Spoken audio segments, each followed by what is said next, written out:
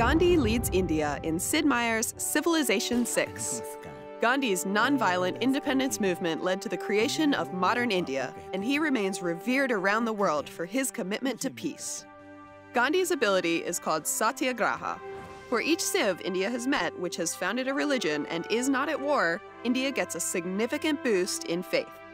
Opposing civs suffer additional happiness penalties for fighting wars against Gandhi.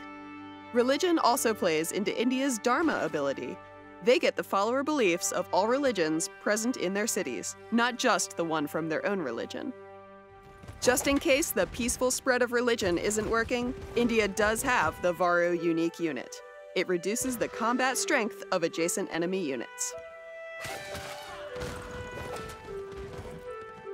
The stepwell is India's unique tile improvement and provides housing and food.